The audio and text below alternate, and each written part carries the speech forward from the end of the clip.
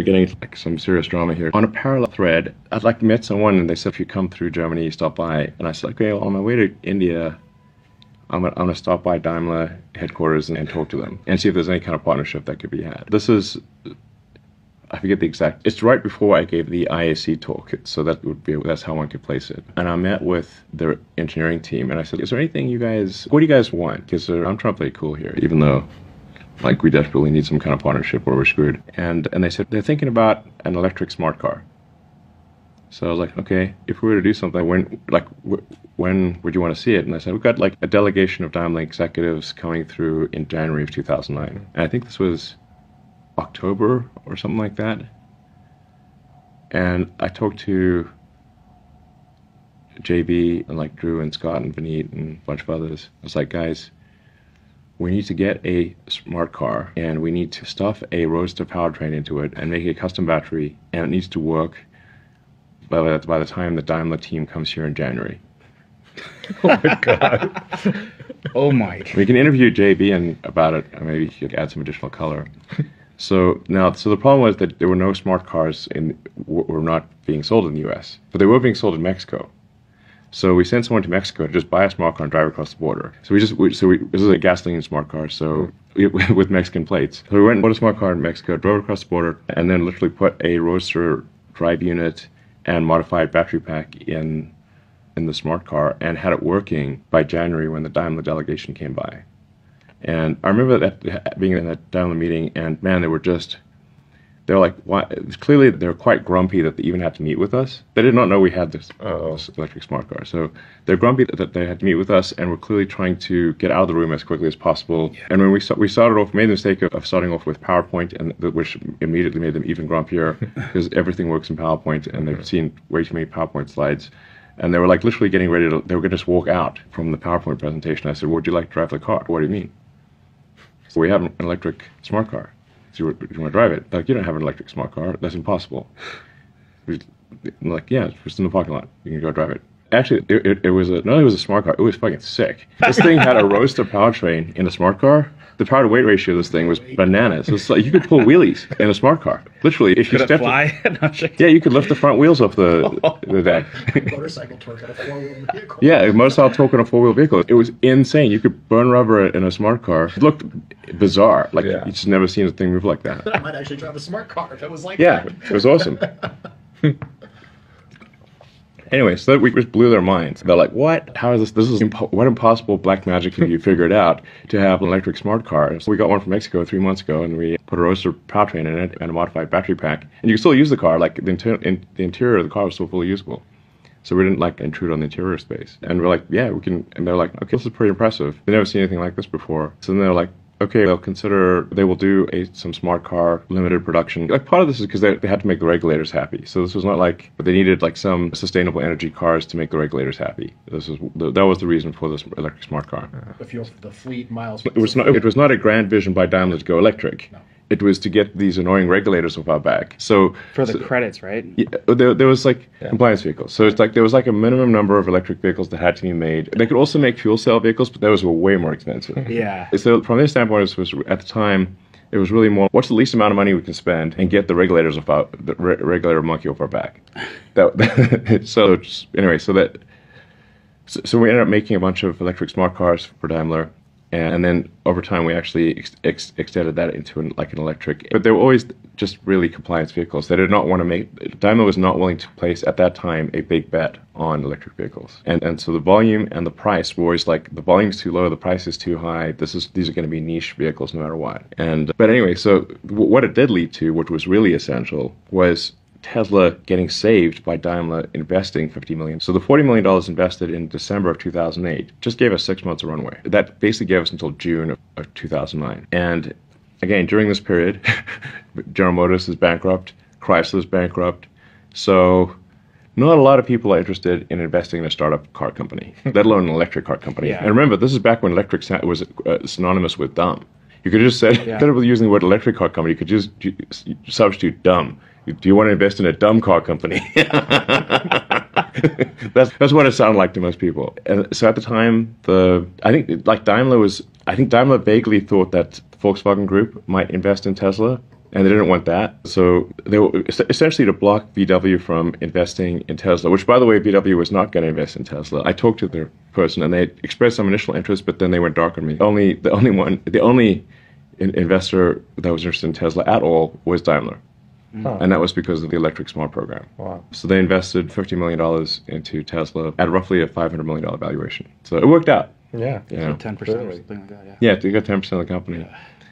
I mean, we're really in the weeds here. So hopefully this is interesting to some people. Because this is like definitely some deep lore war story stuff. Then in 2009, we're also just figuring out how to actually get the Roadster into volume production. Yeah. So we were not able to reach volume production by Roadster standards in 2008. And we still had a bunch of things in the car that were I think we managed to deliver like maybe 20 or 25 cars in 2008, most of which were in December. And then we had to bring all of those cars back to have their drivetrains replaced. And I think most of them got their battery pack replaced too. It was just a fumbling mess, basically. It was insane. But in 2009, this is when we actually figured out how to make the car a half decent Roadster 1, where you could give it to someone and it wouldn't just break down immediately. And roughly summer of 2009 is when the car wasn't a complete piece of trash. That just didn't work.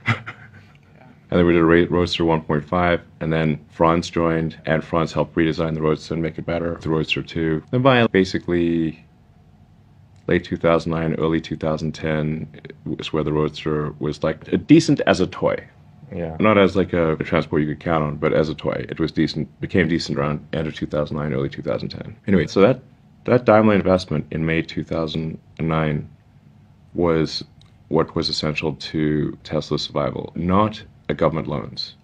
So this is another thing that is a misunderstanding here, because what they got confused because GM and Chrysler and Ford, GM got a massive bailout, just like a flat-out friggin' donation from taxpayers of tens of billions of dollars. GM got a $30 billion handout, basically, with no repayment. Last I checked, there's over $14 billion that's unpaid.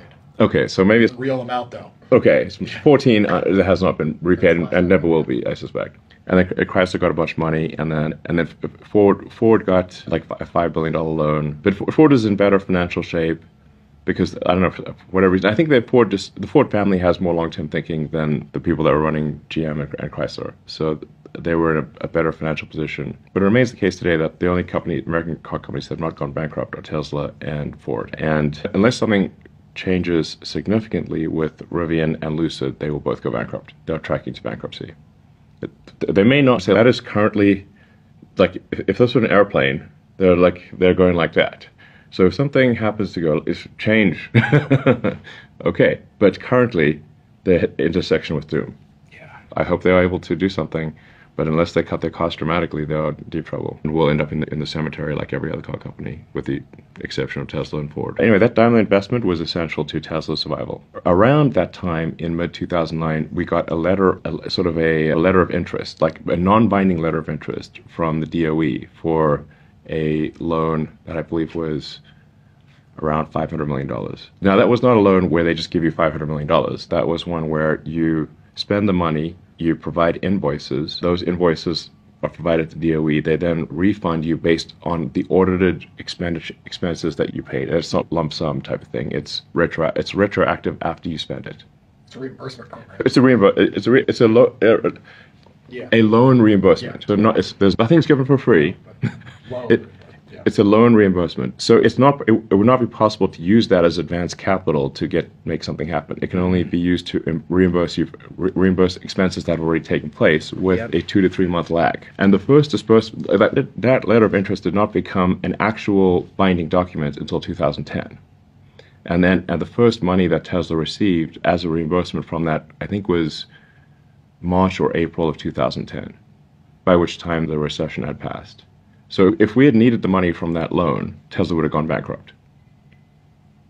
Yeah. So the DOE loan, I think, was helpful as an accelerant, but it was not a life or death thing for Tesla. And ultimately, the constraints, the problem is that the DOE was second guessing our business plan and our execution. So we're like, we need to change the business plan because if we keep going in that direction, we're going to die. So we're going to go in that direction and in the non-death direction. And then you're explaining to someone at the DOE why you're changing the plan, and then they're like, But the plan is different. You need to stay to the plan. Well, if we stay to the plan, we're going to crash, and the company will die. And that's why we want to change the plan. But that's the plan. But that's the plan. And I'm like, okay, this is not good. With enough effort, we could actually get the DOE to agree to change the plan, but this was taking up a lot of bandwidth to be constantly convincing people at DOE that the new plan is better than the old plan. So after the IPO in 2010, we paid back the DOE loan. That's awesome. And we actually had to pay a penalty, there was an early repayment penalty. So we paid back the loan with interest plus a prepayment penalty. Like, taxpayers made money on the loan. Very important. Yeah. Made money on the Tesla DOE loan, whereas they're still $14 down on $14 billion down on GM. Another thing worth pointing out is none of the incentives, the EV incentives that exist, not one of them was obtained by Tesla. Not one of them. The $7,500 tax credit was General Motors. They're the one who got that. Like, Tesla had no lobbying power in DC at all. But GM had huge lobbying powers. They're the ones that got the $7,500 tax credit put in place, and Nissan. But we had basically no presence in DC. Because, yeah, you'll certainly hear, oh, Tesla and tax credits. I'm like, okay, currently we don't have the $7,500 tax credit does not apply to Tesla, but it does apply to our competitors. So anyone who has not made, any company that's cumulative production below 200,000 cars has a $7,500 tax credit, and Tesla does not, because we've long ago exceeded the 200,000 car maximum. Tesla is at a competitive disadvantage with respect to tax credits. That is quite significant when you're talking about, say, a $40,000 car and a $7,500 tax credit.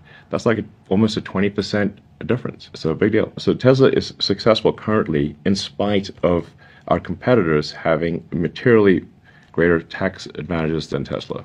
In spite of it, not because of it. If you eliminated all EV incentives tomorrow, Tesla's competitive position would improve significantly. I'll say that again. If you eliminated all tax credits, EV tax credits, Tesla's position would improve immediately. And Tesla did the purpose what the tax credits were for, right? To drive that innovation ramp. You guys just actually did it so fast that the competitors are still using it. When we started Tesla, gas was under $2 a gallon in California, and there were no tax credits. So it was not from the standpoint of, hey, this is a great opportunity. When we started Tesla, I should be clear, it was with an expectation of success of less than 10%. And the same for SpaceX. Yeah. And who in their right mind would think a car company would have anything more than a 10% probability of success if you've never built a car in your entire life before? And there have been guys. Yeah, there's only at the time you had GM, Ford, and Chrysler. But the history of car companies is there have been over 1,000 car company startups in the United States, and they're all dead. With the 2008-2009 recession, GM and Chrysler also went bankrupt. So then their chances of survival are extremely tiny. Only a fool would start a car company with electric car company or a car company whatsoever and think that the probability of success was high.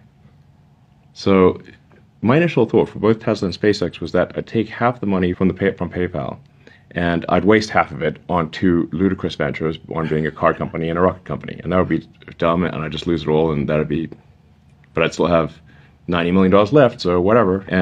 But in the end, the companies were like children to me. So I gave the companies all the money that I had. And then I would have had no money at all if Tesla and SpaceX had not survived. I would have owed a lot of money and been personally bankrupt if Tesla and SpaceX had not survived. That hadn't happened, we still wouldn't have electric vehicles. Yeah, I think so. What is Tesla's fundamental value? It is to serve as an accelerant to sustainable energy. And if you said, but for Tesla, what would the world be like? In ways that, let's say you're looking at this from the macroeconomic God standpoint, or like a civilization or The Sims or something. What's the difference here? The difference between Tesla and not Tesla is how many years is sustainable energy accelerated. That is the fundamental good of Tesla. Yep. Yeah. And then there's also the autonomy thing, which is, I think, could also be very significant, will be very significant. But I'd say, in the absence of there being a fundamental technology discontinuity in the form of electrification and autonomy, both of them together, I think a new car company cannot succeed. So now I'll tell you, actually, the real reason that people should have been shorting Tesla, and perhaps why some of them were shorting Tesla, and the real reason that new car companies cannot succeed, why it's very hard for them to succeed. And this was first told to me by this automotive investor when I was at Axel Springer headquarters getting a Golden Steering Wheel award. And this guy was apparently the best automotive investor in the world. He comes up to me and says, I know why you're going to fail. I'm like, please tell me. I can think of several reasons. Tell me when I don't know. Yes. And he said the car companies don't make any money on the new car sales. They make all of their money selling parts to cars to the existing fleet. So when the warranty runs out, like the life of a car before it hits the junkyard might be 20 years. Warranty is going to typically run out after 4 years, and there's a bunch of stuff that's not covered under warranty. So if you've got a steady state fleet, it means that 80% of your fleet is not under warranty. So you can sell high margin parts, replacement parts for the existing fleet, and you can sell your new cars at effectively zero margin. It's like a razors and blades thing. Yeah. Yeah. So you sell the razor for zero margin, Yep. and you sell the blades at high margin. So then this creates a massive barrier to entry for any new car company because you have no existing fleet. So the only way for a new car company to succeed is that does not have an existing fleet is to charge a lot more for your car than what others are paying, than competitors. And in order to charge a lot more, have people actually buy it, the product must be so compelling that people are willing to pay the premium above the alternative cars from the incumbent car makers. This is the only way. And I think without both electrification and autonomy, this does not succeed. So that is the only way to do it. You have to win on autonomy, and you have to win on electrification, and you have to make the product so compelling that it is worth paying the premium relative to the incumbent competitors. This is a very big deal. Yeah. Very big deal. So, yeah. Well, I'm exactly that customer, by the way. I first test drove a Tesla in 2015. The acceleration and all that was cool. The electric was cool. But when I tapped the stick for Autopilot 1.0 and it walked on the on the road like rails, I went, holy shit, the future's here. And went from a $4,000 car to, at the time, a fully loaded Model S, opposite end of the spectrum. That exact angle was it. And that's gotten so many people that way. Yeah. No Autopilot, I probably still wouldn't be a Tesla owner. Yeah. Exactly. The thing that actually got me, because we got to get a lot of flack for like autopilot deaths and stuff. Yeah. But let me tell you that, yeah, some amount of statistics can convince people otherwise. They're like, One time. yeah. But the thing that actually got me to really get a move on with autopilot was that this anecdote illustrates several things, by the way. And I think this might have been like 2014 or something like that. A Model S owner in the Bay Area fell asleep while driving his Model S and ran over a cyclist and killed the cyclist. Now, if there had been even basic lane following, that cyclist would still be alive. So I was like, man, if anything illustrates the importance of autopilot, it's this case here where that innocent cyclist would still be alive if that guy that fell asleep had autopilot or any kind of lane following, even basic lane following. The car would not have veered off the road and killed the cyclist. Mm-hmm. So I was like, we got to get a move on here. This is a real safety issue. So that's part of what really, we need to go make this happen as quickly as possible. But there's more to the story. The guy that ran over the cyclist did not internalize responsibility for himself. He said that the problem was, he blamed it on Tesla and said he fell asleep because of the new car smell. I'm not making this up. You can literally search the court records. And he got a lawyer, okay, amazingly, got a lawyer to represent him and file a lawsuit against Tesla saying it's not his fault he ran over the cyclist. It's because of the new car smell that put him to sleep. Now, obviously, when this got before the judges, that's ridiculous, case dismissed. But this just gives you some sense of both the importance of autopilot and generally people's unwillingness to internalize responsibility. Car smells. Yes. You should pay extra for that, actually, Yeah. don't they? Yeah, he actually had the nerve Price that goes to up. engage a lawyer and file a lawsuit. And you're like, wow, it's in the court records. Yeah. And you're like, okay, dude, maybe it's not. Maybe it's you. The judge's like, it's you. Okay. Take responsibility for your actions.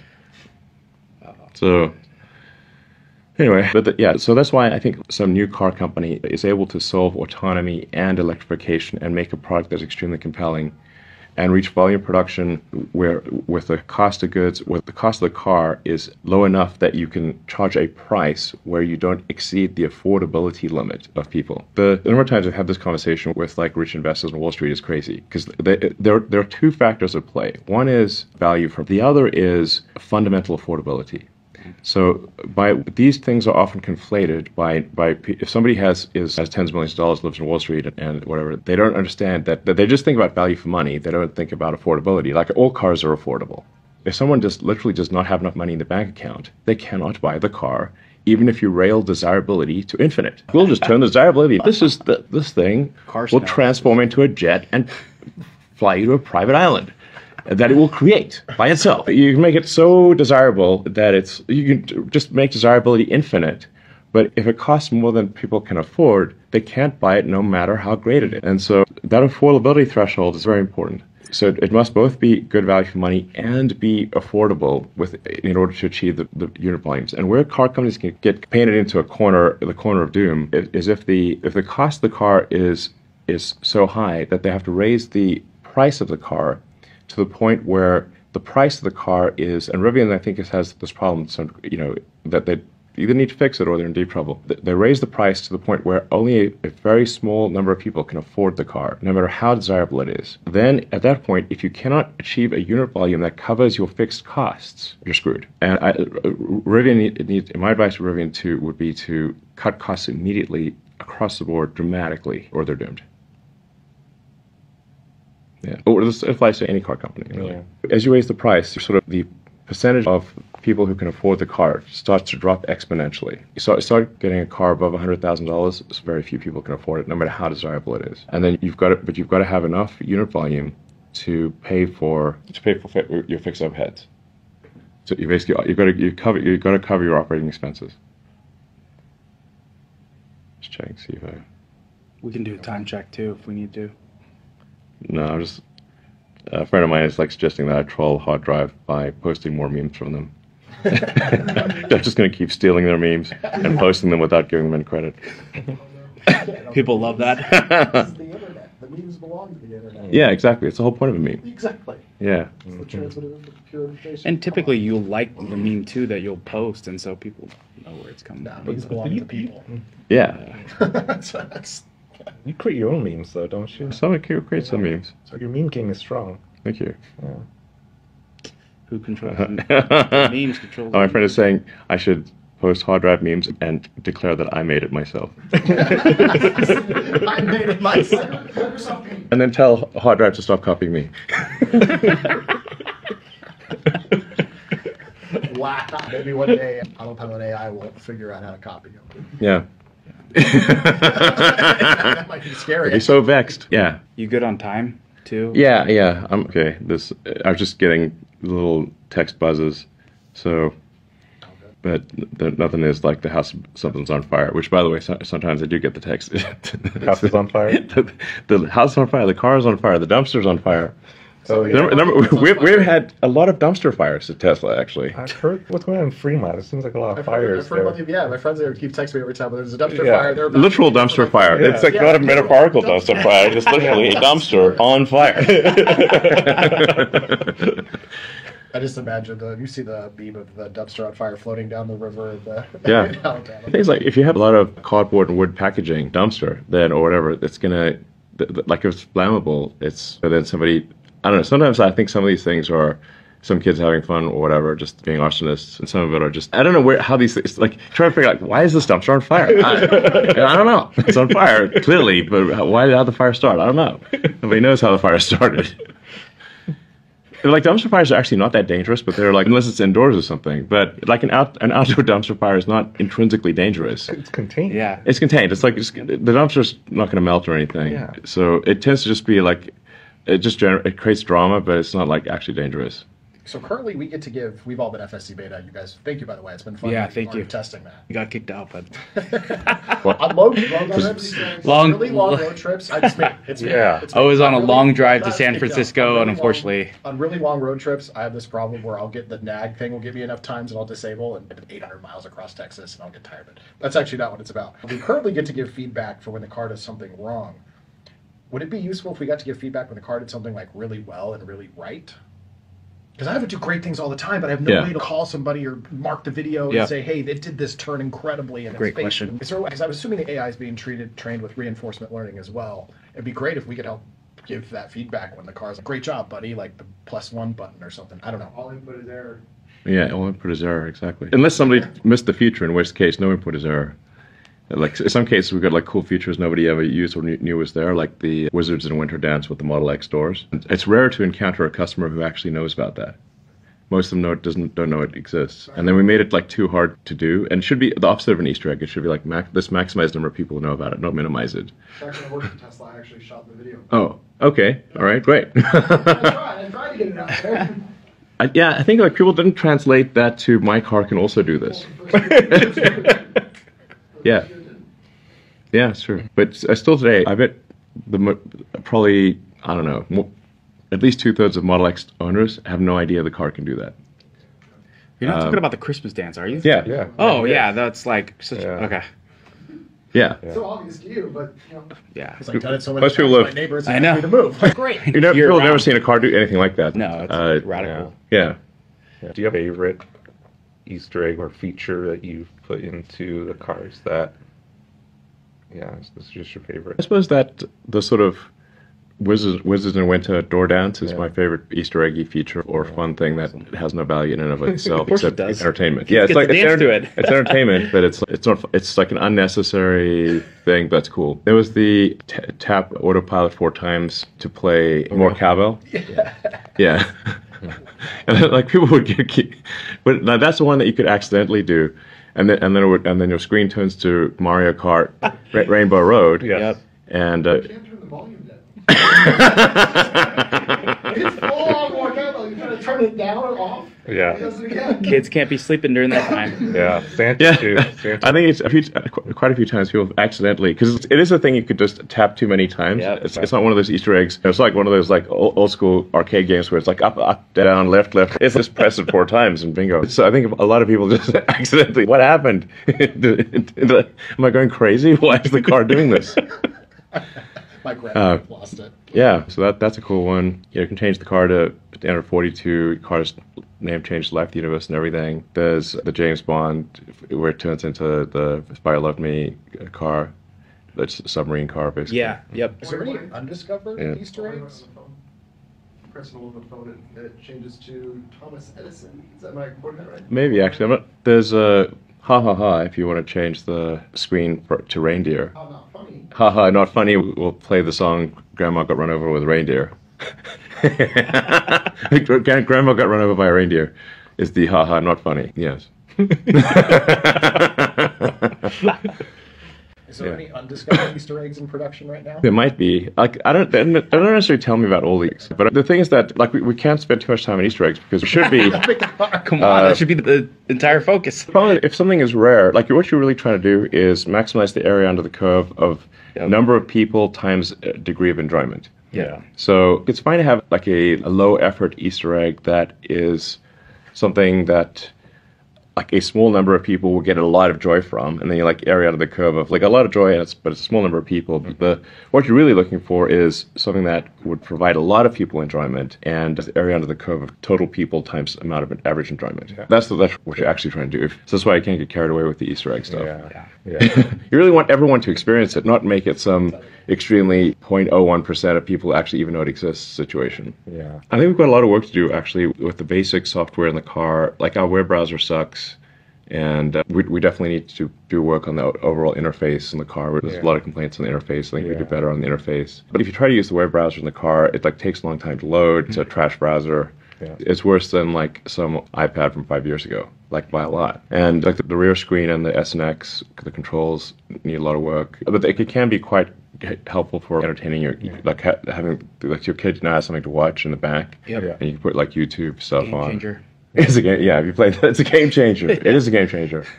But like for example, like that's something where we should have separate audio for the back, and what's the point of like currently we play the same audio level for that back screen in the front as in the back. Like it should just play the back should play that audio, or it should like route to a Bluetooth that's keyed off of the rear screen. And then you give them headphones or something. Yep.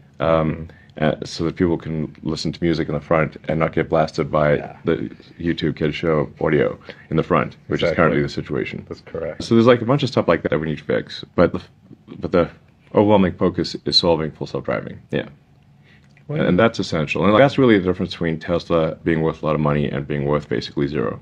Yeah. One question I was going to ask with the little maybe a remaining time is there any additional questions or FUD or misinformation about Tesla, or I don't know, maybe you want to walk around the factory or whatever you have time for? It's quiet, but whatever you have time for, we're game for. Is there anything we should go over that would be helpful? I think some of these things are like just like the whole founder thing is Yeah. it's I think fundamentally like even sort of like a stupid question, because what does it mean to found something? There's some critical mass of inspiration and perspiration, but it's a nebulous number, or it's a nebulous metric to say this person deserves to be a co-founder, this one doesn't. It's nebulous. But I think if you could apply the but for question, but for this person, would the company exist? Would it have gone bankrupt or not exist in a form that it is currently, or in a much diminished form, or simply not exist at all? And the only two people that you could apply the but for argument to are J.B. Straubel and me. But for J.B. Straubel and me, Tesla would, I think, never have existed in any meaningful way. And if it had, it would have gone bankrupt. So those are the only two people that the but for argument applies. Maybe you want to go into this here or not. You mentioned, I think, on Twitter very recently about the cold shoulder Tesla and SpaceX and stuff has experienced in the broader economic and political climate. Do you want to share more about how that's been affecting things? Take this question. I got it. How you see that changing as Tesla expands in the Great Lone Star State? Sure. And those that follow closely are aware of it. I think you probably are aware of it. So somewhat of a rhetorical question, I suspect. But I think the general public is not aware of the degree to which the unions control the Democratic Party. One does not need to speculate on this point. Last year, President Biden held an EV summit where Tesla was explicitly not allowed to come, but the UAW was. So now Tesla's made 2/3 of all electric vehicles in the United States. So deliberately excluding us from an EV summit at the White House, but including the UAW, that tells you all you need to know. The reality is the UAW would prefer that Tesla was dead or unionized, but not anything but alive and unionized. And they are no fans of sustainable energy. They have forced sustainable energy the entire way. So now, at Tesla, Tesla has the highest pay in the auto industry, and moreover, people that work at our Fremont plant have 5 job offers to work somewhere else. There's negative unemployment in the Bay Area. Try hiring someone in the Bay Area. It's ridiculous. There's negative unemployment. Our challenge is, how do we convince people to stay given the many other opportunities that they have, let alone a union? They're like, what? We don't need a union? I've got 5 other jobs. That's the real reason. It's the complete opposite for what they're characterizing. And the UAW has never been able to get even enough people to do a vote, let alone get to 50%. And California is an extremely pro-union state. There's nothing you can do to stop a union if they want to come in. It's like the California will roll out the red carpet. So then the UAW is basically forced to engage in dirty tricks and attempt to demonize me and anyone else associated with the company. It's like the company's run by someone who's perceived to be good, then they have trouble unionizing because they're like, he's a good guy, why would you want to unionize that company? So they have to make me evil somehow. And so as you can tell, I don't like the UAW because they have run a dirty tricks campaign on me since at least 2017. Basically the point at which they thought maybe Tesla wasn't going to go bankrupt, because while they thought Tesla was going to go bankrupt, there was no point in dirty tricks. When they thought Tesla might not go bankrupt, that's when the dirty tricks and the sort of smear campaign started. So I'm not a huge fan of them. Now, their attacks did lose a bit of the wind in the sails when the president of the UAW was sent to prison. So that took a little wind out of their sails. And then when the next UAW president, who was supposed to be the person who would clean things up, when he was sent to prison that also took some more wind out of their sails. But since then, recently in the last several months, they've back to their old tricks and have so much power over the White House that they can exclude Tesla from an EV summit. It's insane. Insane. And just in case in case that wasn't enough, then you have President Biden with Mary Barra at a subsequent event congratulating Mary for having led the EV revolution. With 26 EVs in Q4 of last year. Exactly. This is it. I believe it was in the same quarter that GM delivered 26 electric vehicles. That's right. And Tesla delivered 300,000, not 26,000, 26. This is what they said. It's not us saying, oh, you're artificially saying their number is low. No, that's what they put in their earnings report, okay? We're just reading it. Yeah. So that's some next level insanity. So it's not like a sort of a conspiracy theory. It's just observe if anyone is a remotely impartial observer, just observe the actions. And what other conclusion could you come to? Then the current Democratic Party does not support Tesla because it is not unionized. They would rather Tesla was dead than be alive and non-unionized. And I think the pressure on this will increase over time. So the more Tesla is successful, the more Tesla is an existential threat to the UAW. And so the more pressure they'll put on the people that they got elected to do harm to Tesla. How's reception been of Tesla moving into Texas? It's been good. The thing about building the factory here that's, I think, should be noted is that we built the factory here in less time than it would have taken to get the permits in California. So a typical permitting time for a greenfield in California is 2 years. 2 years, and you're going to get sued by... you're just going to get sued because you're in California. We didn't get any lawsuits here, and we got the factory built in 18 months. It's insane. Yeah. Since seeing the factory come online, when I've flown here, I'll get people in the airport be like, "Oh, do you work at Tesla?" They are so excited. That's the general sentiment I've seen. Had a guy while driving down to see Starbase stop me. He's an oil man, but he was like, "My goodness, if this is what they're doing with the rockets, their cars have got to be amazing too." I think it's working for the people on the side of the people. I love living in California, but the problem is you cannot get things done. Yeah. So it's like, that's what I mean. But this is simply a description of fact. And ask anyone who's done a large project in California, how long would it take you to get the approval to proceed and pass CEQA in California for a large project? Oh, 2 years, and you're doing well if you do it in 2 years. And you're going to get a ton of people who's going to sue you just for the hell of it, basically. And like I said, we got this built in 18 months. Less time than it would take to get the permit done in California. And when you go back to the fundamental good of Tesla is to what degree are we accelerating sustainable energy, it matters if we get it done now or in 2 years. That explains a lot, actually. Yeah. Yeah. So we therefore have a choice. Do we get a factory in California and delay progress by 2 years? Or accelerate it by 2 years and do it in Texas? Yeah. What is the morally right thing to do? Obviously, Texas. Yeah. Yeah. And unless, like this, California's going to need like a crisis to have deregulation and delitigation. It's just because the two entities that most control the Democratic Party are the unions and secondarily the plaintiffs bar law side. They're basically the lawyers that sue, especially class action. That's who controls the Democratic Party. Anyone who's familiar with the inside baseball of this will agree with me. This is in fact the case, especially in California. So the issue is that the lawyers write the legislation to make it easy to win lawsuits in California because they funded the election of the officials, of the people that got elected got funded by Democrats and lawyers. So then they write the legislation to make it easy to win lawsuits and get gigantic awards because they got the people elected. And you have this sort of circle of this nightmarish circle until there has to be an above 0% chance of a Republican getting elected in California. It has to be above 0%. Otherwise, you have a one-party state. Consequences action. Yes, and then the political parties are irrelevant, and it's just the primaries. So that's the situation with California. Unless there's a crisis, I don't see one possible solution is like more open primaries.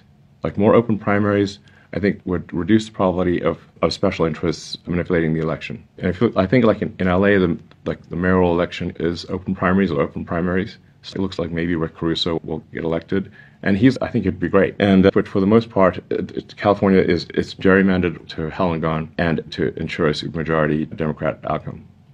I have a follow-up question. Generally speaking, everything you do is for humanity. Why? Why are we worth it? Why do you care about the politics? Why do you care about multiplanetary species? Consciousness, you mentioned that. Yeah. Do you ever feel like that's maybe not the case or not true? I mean, there's certainly at times when I have these things. I think it's a good question you ask because it goes to at a foundational level, what is my philosophy and why does it lead to this conclusion? Yes. So the reason is that when I was a teenager, I had like an existential crisis to try to figure out what's the meaning of life. There doesn't seem to be any meaning. For me, at least, the religious texts, and I read all of them that I get my hands on, did not seem convincing. So then I'm like, okay. Then I started reading the philosophers. Be careful of reading German philosophers as a teenager. I'm definitely not going to help with your depression. So reading Schopenhauer and Nietzsche, I'm like, ugh. Now, as an adult, it's much more manageable. But as a kid, you're like, whoa. So then I was like, man, I'm just like struggling to find meaning in life here. And then I read Hitchhiker's Guide to the Galaxy. And basically what Douglas Adams was saying is that we don't really know what the right questions are to ask. Like, the question is not, what's the meaning of life? In the Hitchhiker's Guide to the Galaxy, the Earth, it turns out, is a big computer. That's its goal is to answer the question, what's the meaning of life? And Earth comes up with the answer 42. This is where the 42 number comes from. And 420 is just 10 times 42. One order of magnitude. Yeah. So in that book, which is really a book about, it's an existential philosophy book disguised as humor, they come to the conclusion that no, the real problem is trying to formulate the question. And to really have the right question, you need a much bigger computer than Earth. And so maybe one way of characterizing this would be to say the universe is the answer. What is the question? And what are the questions? The more we can expand the scope and scale of consciousness, the better we can understand what questions to ask about the answer that is the universe. And the more we can expand consciousness and become a multi-planet species, ultimately a multicellular species, we have a chance of figuring out what the hell's going on. And this is why I think we should have more humans and more digital, both biological and digital consciousness, and why we should become a multi-planet species and a multicellular species, is so that we can understand the nature of the universe.